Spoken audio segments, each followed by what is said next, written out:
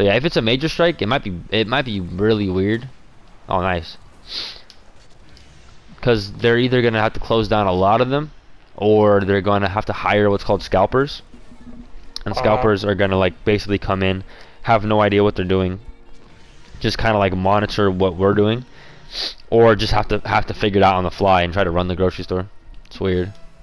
Oh my god. Might be a little get your groceries online type shit for a while. Who knows? And there hasn't been one since 2003, I think, which lasted about like 6 months. And that was back when they only had 10,000 total associates. Now there's 60,000, so who knows how long it's gonna last. It might not even happen for certain stores, or it might happen and then only be like a short amount of time, because they'll lose a lot of money if 60,000 or if all those stores are completely like not running. They made about like 7 billion last year. That's what I heard. Oh, this company? Yeah, just all like Vaughn's alone, the one I work at, made like 7 billion.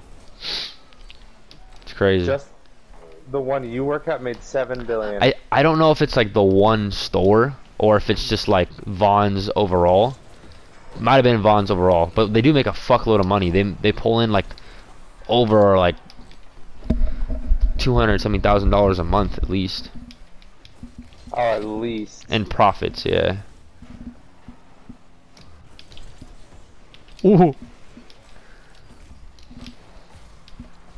Overpriced groceries that they sell that make huge profits on and sell a bunch of it.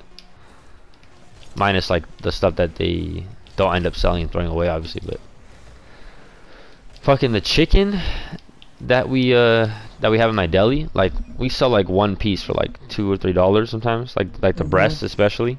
The whole chicken probably costs, you know, a certain amount, and just every breast they sell, it's a huge profit alone.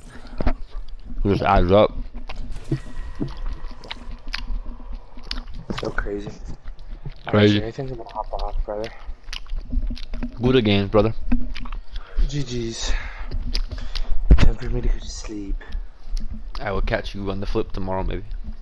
Alright, brother. Catch you on the flip. Catch.